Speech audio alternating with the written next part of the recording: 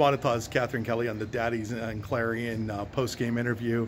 Catherine, first of all, just talk about moving into the KSAC championship game. How exciting is this? I was really excited for it because last year we lost to Karn City and we didn't make it, and that was pretty devastating, so it felt nice to get in this year.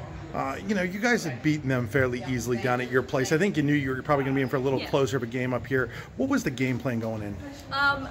Like we did last time, we were going to play like a tight man, and I think it worked for the most part, but we just knew we had to beat them on the boards and push the ball up the floor. Your outside shooting was really on. Sometimes people struggle with the depth perception when they come into tip and gym. You didn't seem to have any problem with it. No, I just knew even if I was missing them, I just had to keep shooting because eventually they would fall. Talk about the rebounding and how important that was for this team. You guys really crushed them on the boards. Oh yeah, that's very important for us because we're not a real tall team, so to out-rebound a team that has someone who's like 6'3", it's really nice.